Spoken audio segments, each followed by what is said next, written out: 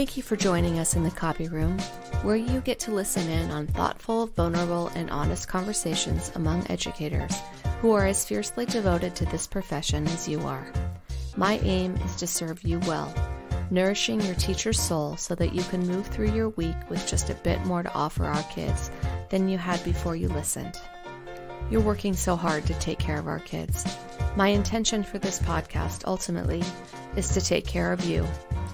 I want to thank Dirt Path Publishing, a small independent publishing house dedicated to publishing works for social good, for continuing to support the production of this podcast. With editing and coaching services for writers, these folks know how to have the hard conversations in service to your best work, and they know how to do it with love. Dirt Path Publishing is also proud to announce the release of my new book, Nothing's Missing, A Year of Reckoning, Release, and Remembering Who I Am, written for anyone struggling to release the burdens of perfectionism and the tyranny of shoulds. For more information, go to NicoleLuciani.com.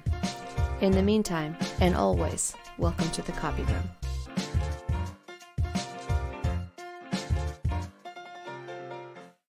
I know for sure that the timing of Mike Matthews in my life was part of a larger plan. I had gathered all the training for what I was to be before he arrived on the scene, but he's the one who taught me how to cross the finish line. He taught me to strive, to stop playing small, to speak my ideas, even when he didn't agree with me. I look back on some of those ideas and sometimes wish he had also taught me discernment, but those were lessons to be learned in the years to come.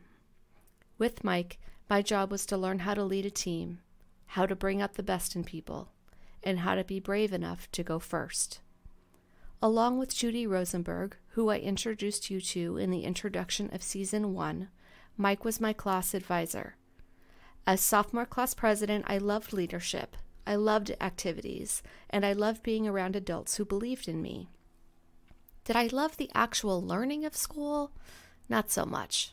With the exception of writing, academics held very little interest to me, and this frame of mind was affirmed by people in my family and the teachers I had had prior to Mike, who lovingly referred to me as a social butterfly, a chatty Cathy, a bit bossy, but charming enough so you don't hold it against her. On days I didn't want to go to school, my mom would let me stay home, and if those days happened to fall on the days there were lunch activities or class meetings, I'd roll in for lunchtime and then head back home. My mom would laugh. "That's my girl," she said. So when Mike shared he was starting our school's very first AP class, and he stopped me in the hall one day to ask me if I was going to apply, his face was fairly stricken when I replied, "Absolutely not." "Why not?" he huffed. "Because I'm not smart enough. You've only seen me do leadership stuff. I'm not smart at school stuff like the other kids." "With all due respect, Nicole," he said, "I call bullshit on that." And then he pushed a paper application into my hand. "I expect I'll see that filled out and in my box by tomorrow." Mike didn't know he should have low expectations of me. It never occurred to him. Even after the class started the following fall, when I was chronically late, he just put my seat by the door. When I would answer, "I don't know," to a question he'd pose, he'd reply, "Well, you better find out." I felt him refuse to lower his expectations, no matter what I did, no matter what work I didn't do. Eventually, I took those unrelenting expectations and stitched together a new identity, one of student. And I watched as Mike coalesced this motley group of kids who'd never really had a rigorous academic experience before into a team of scholars who knew how to ask hard questions, how to write strong arguments, how to believe that we were worth more than we thought we were, individually and as a collective. In second grade, I decided I wanted to be a teacher because I wanted to be someone who was as kind to students as Mr. Harper was to me. In 11th grade, I decided I wanted to be a teacher because I wanted to be someone who reminded kids of their power, their goodness, and their gifts, like Mike did for me. Truth be told, I would have been a teacher with or without Mike Matthews. Truth be told, I would not have become the person I am today without him. This episode is 35 years in the making, and sharing it with you today, it feels right on time. Listen in as we remember that we belong to one another and that there's no such thing as other people's children. So welcome to Copy Room Conversations, Mike Matthews. I'm so happy you're here. Thank you, Nicole. Glad to see you again. Happy to be here too. Thank you. So we must do the disclaimer that you were my teacher in junior and senior year. And this show, or this season, is all about paying it forward.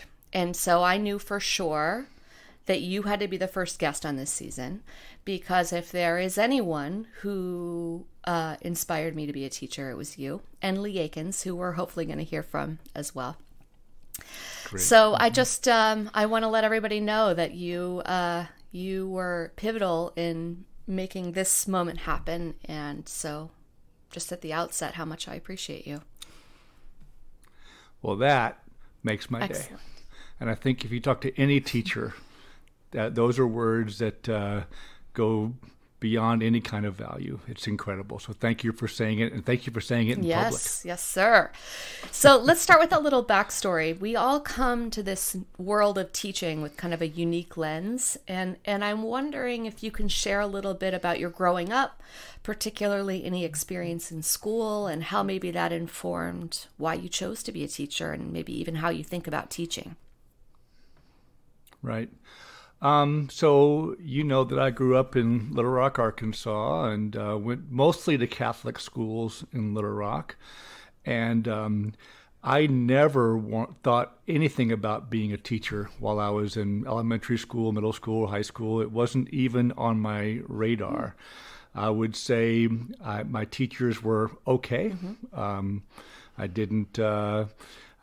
Never in high school, at least, and in those years, I never found anyone to change my life like you said there. Mm-hmm. And so it wasn't even on my list. And so I was always going to be a lawyer. I mean, I knew my dad's a lawyer, my oldest son's a lawyer.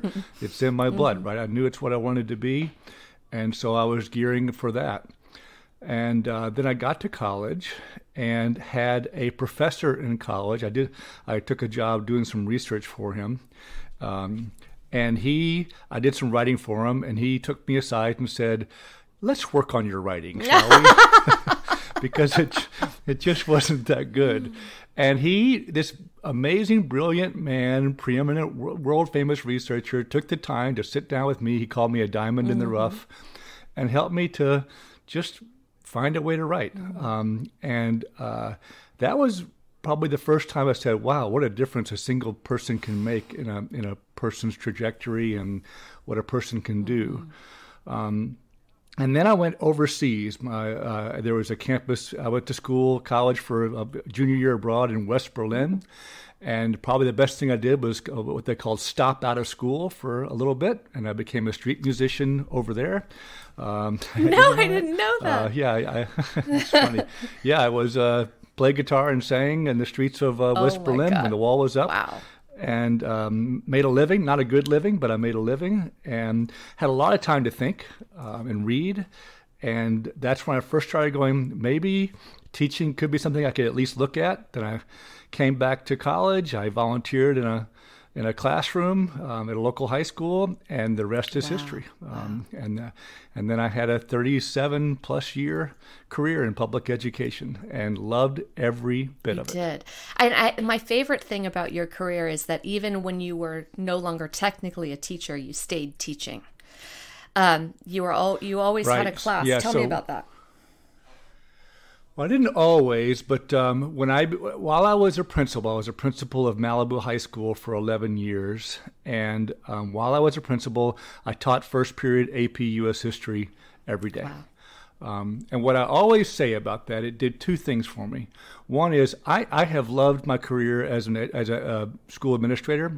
It gives me great purpose, gives me great meaning. I think I'm doing good for students and for staff. Mm-hmm. But teaching is joyful, and it brings a lot more joy than a career as an administrator brings. And so to have that combination of joy and purpose was very powerful to me. And the second thing it did was it reminded me of two things. One is how hard teaching is to do well. I never liked taking attendance. So when I was a principal telling teachers I needed to take attendance, I could always give the disclaimer, I'm not very good at this, folks. I have to work really hard at it. And that was good, and it reminded me how hard it was, and also reminded me just this is what it's all about. This is the hokey pokey, right? Yeah. This is public education. All centers down to the classroom. So yeah, thanks for knowing that. And it was, as a school superintendent, I couldn't do it. I couldn't find a way to pull it off. But as a principal, I did. So lovely. I just love that. And the attendance thing was always my foray too. Mrs. Jones would call me from the attendance office. Nicole, where is your? And I have to say, it worked in my advantage in your class, because you may recall that you put my chair right by the door because I was always late, and so it worked to my advantage that you were not a timely attendance taker. That's so funny. Yes, I do recall that, and there may have been some benevolent, omissions there in the attendance keeping. I think so. I also remember you told a joke about in ideal societies, Italians, French, and Germans, I think. Do you remember this? In an ideal society and in a non-ideal society. And in the non-ideals, the Italians would be running the trains, as I recall that conversation. I do remember that. I'm not sure you can get away with that now. I don't think you can. I think in... And you and your Italian self, I think you laughed. I sure did. So thanks for. I took great pride in that. So tell me, I agree that teaching is so joyful, and since I've started working with adults, it is really important and impactful, and I love it. And it's not nearly as joyful. So how is teaching strengthened different parts of your life, other parts of your life outside of school? Well, I'd say a couple of things. One, it gave me a deep love and appreciation for teenagers and all that they go through. You know, I was primarily a high school teacher, and you watch people go through all kinds of struggles, and to see people battle that and go through their own struggles and, emerge in different ways, it gave me a lot of appreciation for that. It also made me I don't know whether it's a good thing or not, but it made me a more strict parent because I saw that students who, I just saw a lot of times when students didn't have any kind of accountability in their lives, and it hurt them. And I think it's true as a teacher too. You have to at least have some semblance of expectations that students will do well in your classroom. And it made me, and you remember, I was not a strict disciplinarian at all. But I remember I've talked to when I was a principal, talking to a newer teacher, and I remember a couple teachers said to me, "These students just won't behave in my classroom." And I said, that's tough. Why don't we walk around the school a little bit after your class and go visit some classrooms? And we go to classrooms and see those very same students acting perfectly in different teachers' classrooms. And I go, what do you think the difference is? And they knew it was their own expectations. So I'd say it made me better in that way as well. And it also gave me a deep respect for other co-educators and the hard work that they do and everything they bring to the classroom. You started teaching in what year? I did my student teaching in 1984, and I started at San Lorenzo in 1985. And you were how old? 23 years old in San Lorenzo. I know. When you think back, it's just so nuts. I was 22. I know. I can't even believe that someone gave us a job with actual responsibilities for children. Unbelievable. Now, it's interesting. I ask your age because you came in, and I think you were only there 5 or 6 years, but you and a group of other folks, young teachers like yourself, or kind of a different breed of teacher, really, changed everything about San Lorenzo High School. And maybe you don't see it that way, but being a student there and then going back 5 years later as a teacher, the shift was palpable. And so I'm wondering if you can take us back to your first few years at San Lorenzo, and you entered what can only be called a very traditional good old boys club in that social studies department. They may have all been men. Were they all men who hung out in the They Hall lounge? were all men. And kind of old school football kind of guys, right? And you have the advantage of knowing that world and at the same time having this other view of teaching. And I wonder, how do you feel like it was that it was possible for you to breathe these new possibilities into our school? Well, I love hearing that you felt a difference over the time, because when you're working on that change, sometimes you don't think the difference is as big as you want, or as big as perhaps it really is. But it was, I mean, the traditional way of teaching, and I mean, it's still, I think it's still the predominant way of teaching in high schools today, especially in history departments and places where content is king, is lecture, right? It's just lecture. I remember in B Hall at San Lorenzo on Fridays, we break from lecture and you could hear movies in every classroom going on with the projectors and all that. I remember Bill Lane said to me, I needed his help in the first couple weeks of threading a film projector. And he said, Stanford Education School, and you can't even thread a damn projector. I mean, what are they teaching you over there anyway? And so, but it was very traditional. A lot of great people, yeah. Warm-hearted, great people, no question for about sure. that. But for me, that change was all about the teachers that came in the year before I was there, and then the year I came in. There were about 12 of us, and we did so much together. We planned together. We talked together. We lamented our challenges and failures together, and we motivated each other. And many of us still keep in touch today. Those were amazing years. And so it was the idea of putting students first, right? Of skills over content, of making it a student-centered classroom. And I think the students responded very well to that. I remember having some students, though, say, can I transfer to that teacher's classroom next door? We don't do any worksheets here. We don't do the questions at the back of the chapter. I'm lost. And some of that was my fault for being all over the place, but a lot of it was students' level of comfort with getting outside of that traditional stuff they've been raised their whole educational career on.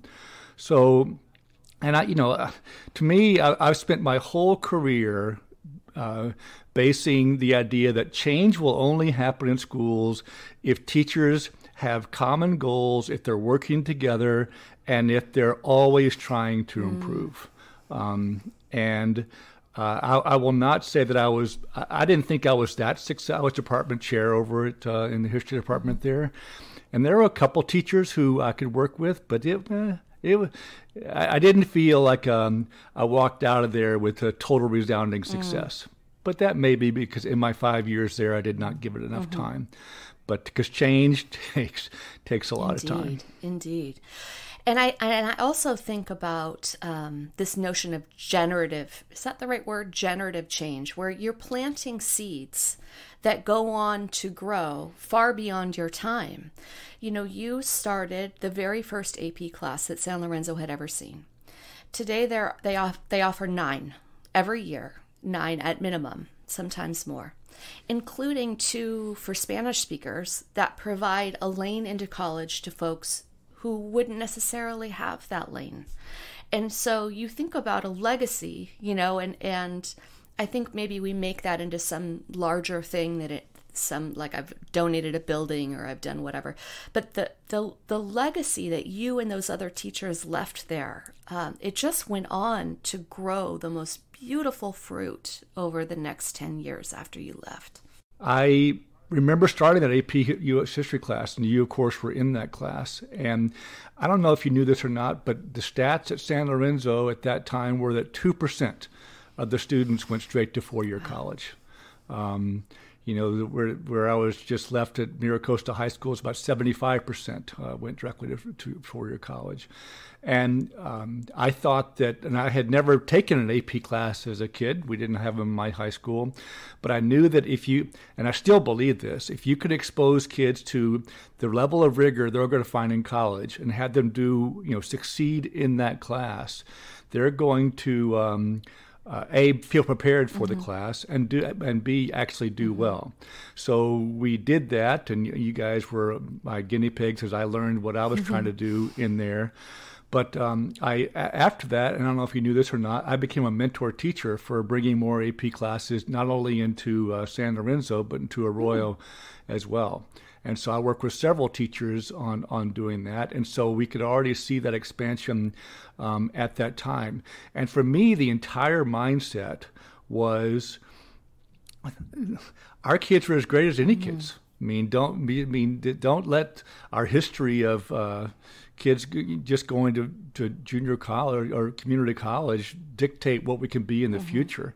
And I think a lot of teachers didn't believe that our students at San Lorenzo were capable of those great heights, but you were.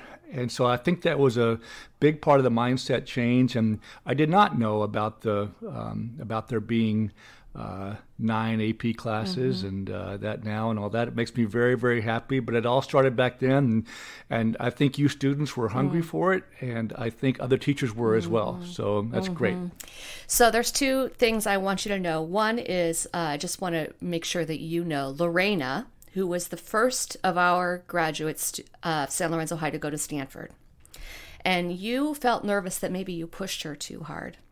I want you to know that not only did she meet her husband there, but now her child just started there this year. And that to me is such a tribute to what you helped us do. And I want to make sure you knew that. Yeah, I follow her on Facebook, and I saw that her son went there, and I know she's an attorney and an amazing success story, as so many of you are. And by the way, I worried I was pushing all of you too much at that time. I mean, I don't know if you remember or not, but I gave away my home phone number for you guys to call me. And was homework due for us on Fridays or Mondays? I can't remember. I don't know, but I was notoriously late. It was another one of your benevolent gifts. But I remember you calling and Judy calling and other people calling and just, I pushed you guys. The amount of writing you guys did was off the charts.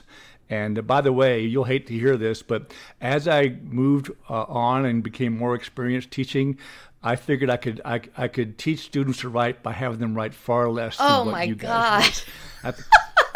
I think you guys wrote 5 or 6 essays a week, and I got it down to 2 by the time I was 15 years later or something like that. And so, sorry. That's okay.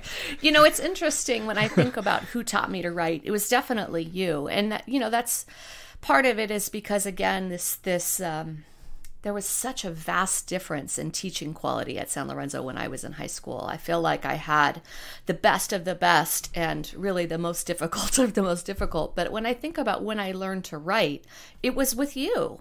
And I don't know if I needed 5 or 6 essays a week, but I needed the quantity to develop the muscle memory, because until then I had none.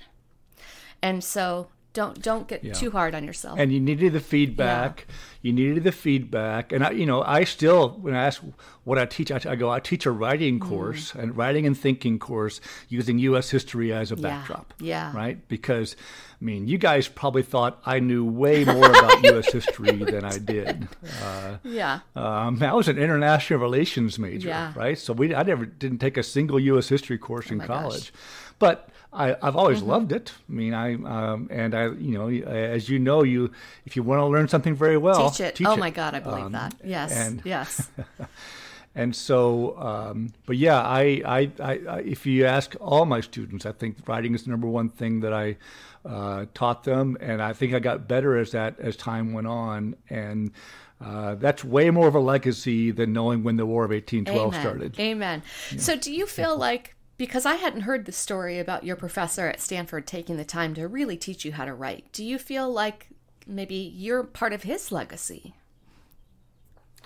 Yeah, I don't know if he knows that or not, but I am. He changed my success as a college student, but also gave me a passion for writing.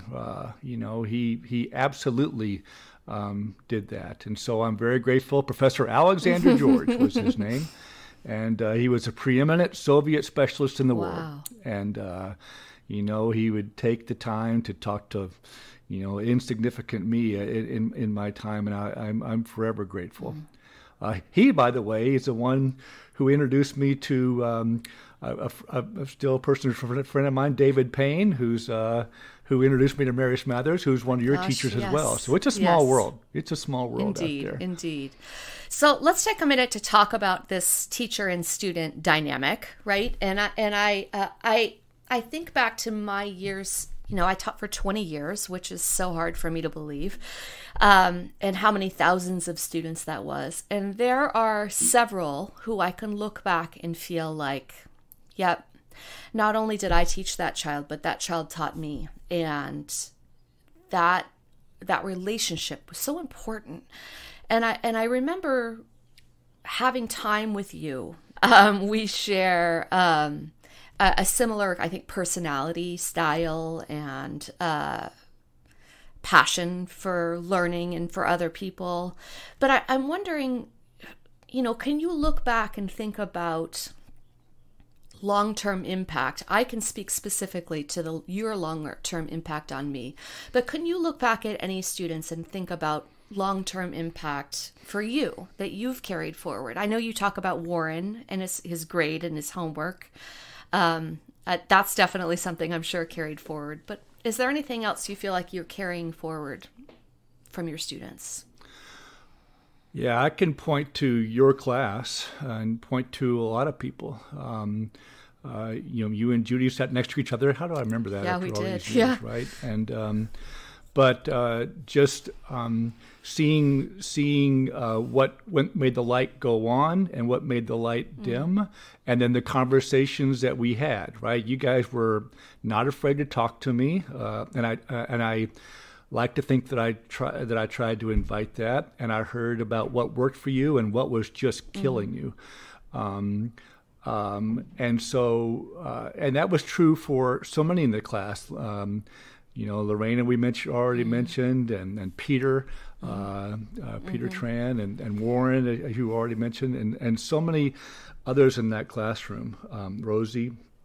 And just seeing the struggles and then seeing the motivations change and then watching all the success that all of you had.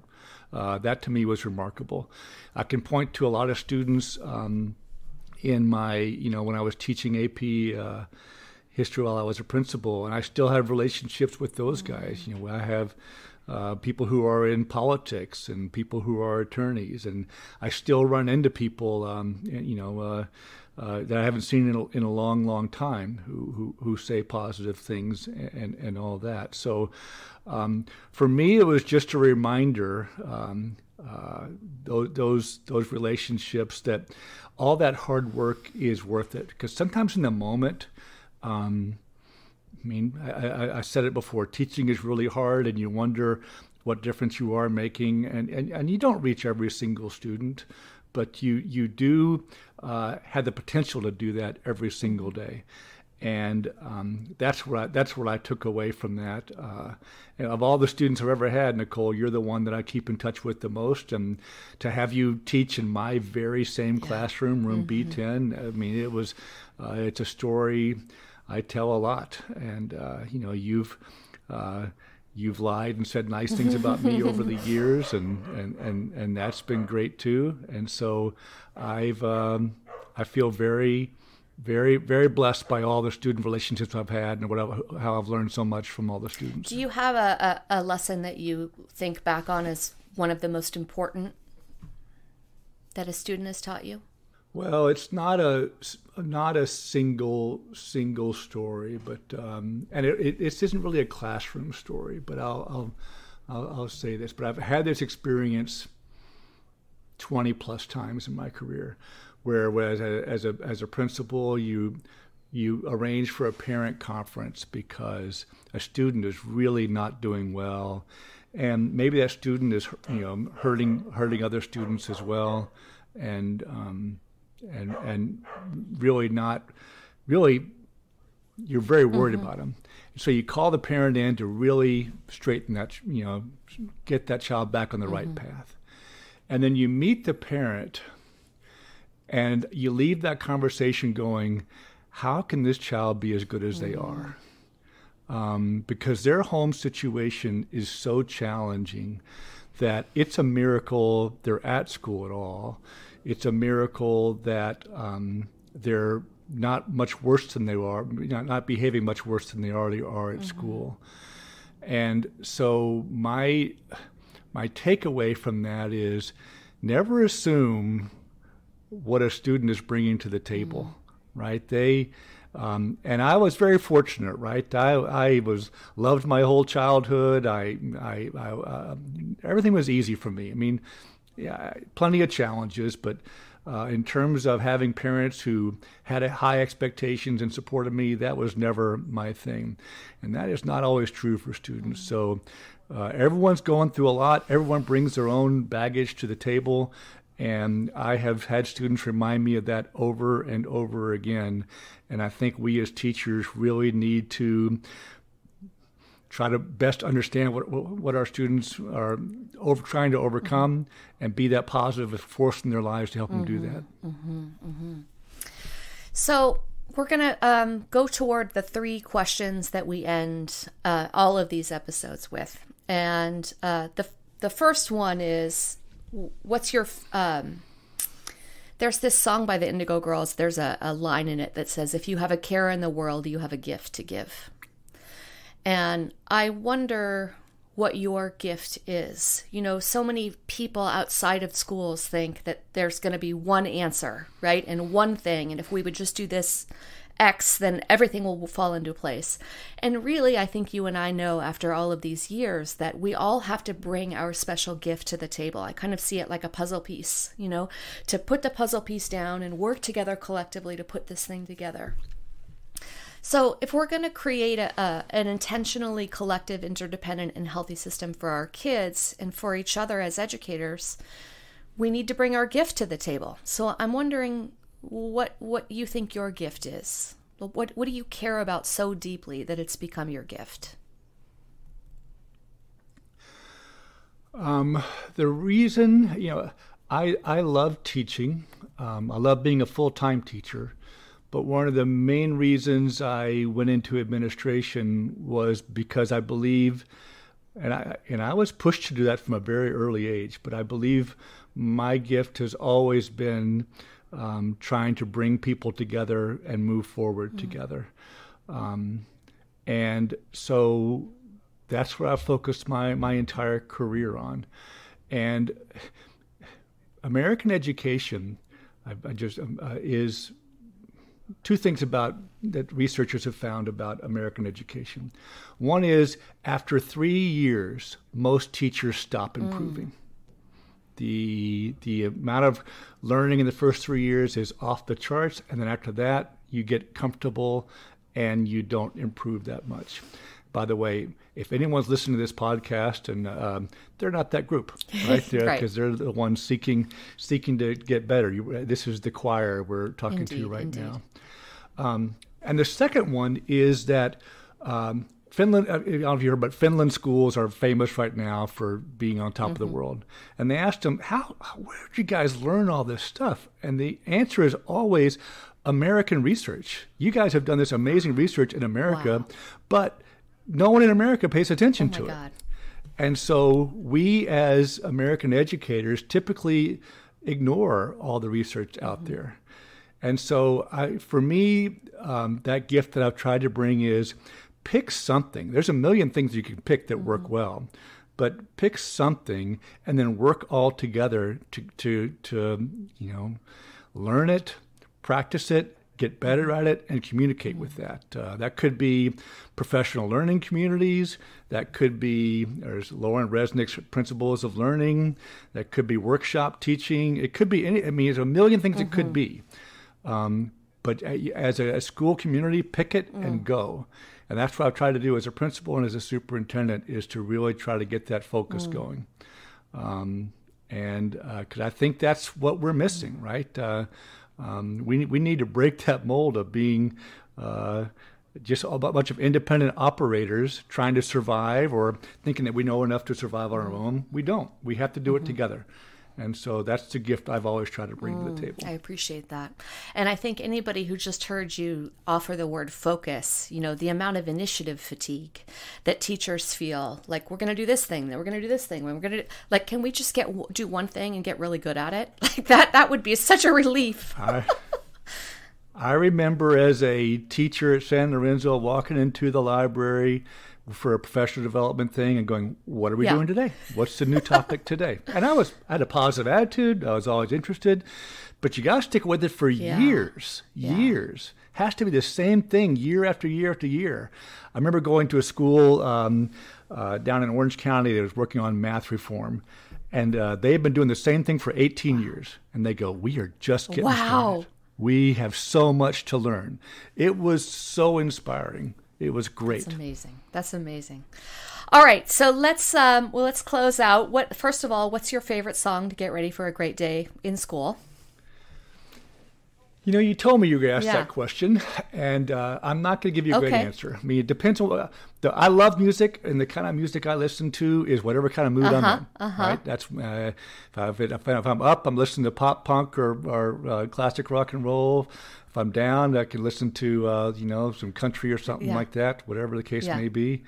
But for me, I don't need to get up as a teacher or as a principal, because every day is a great day. And I always got a little irked when teachers would tell students, hey guys, I'm not having a very good day today, so let's kind of chill and just stay away from it today. I've seen that happen because imagine going to a Broadway play and having a play actor say, hey, sorry guys, I'm not very up today. We're going to give a half-hearted performance.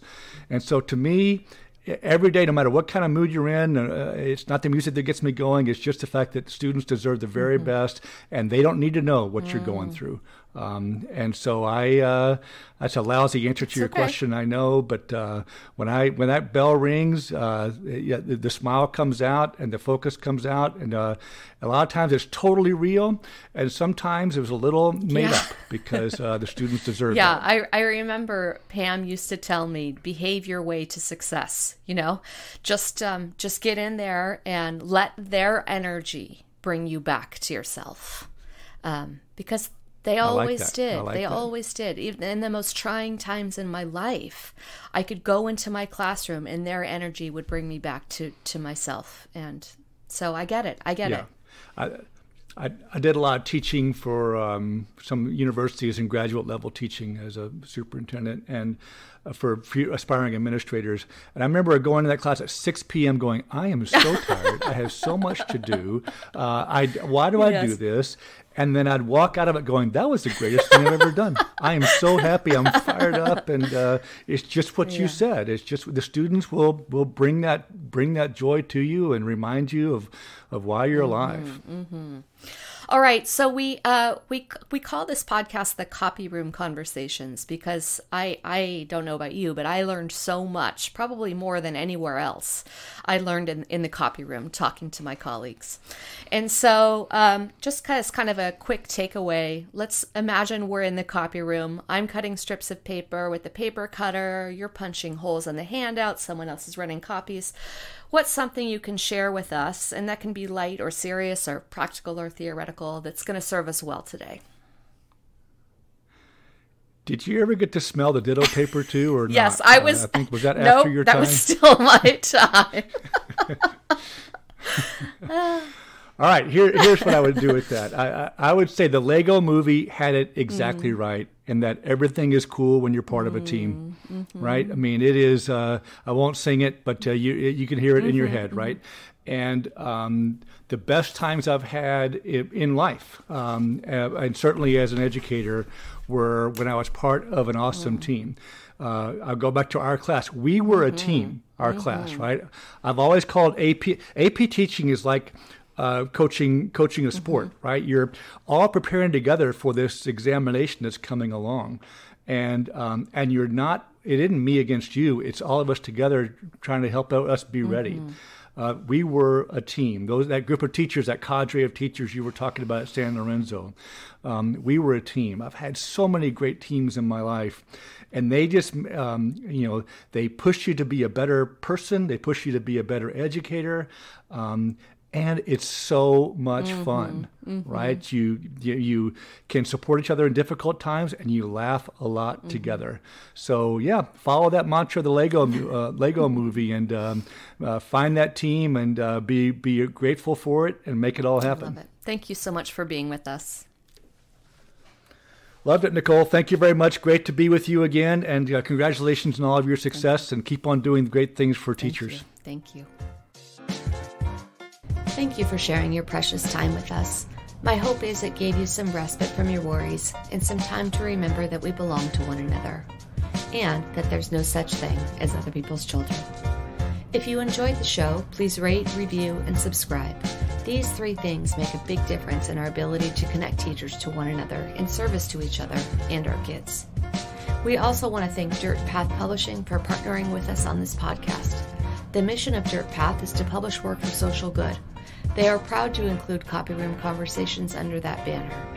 For more information on coaching and editing services, or if you have a book you want to publish that you know will serve the greater good, visit dirtpathpublishing.com.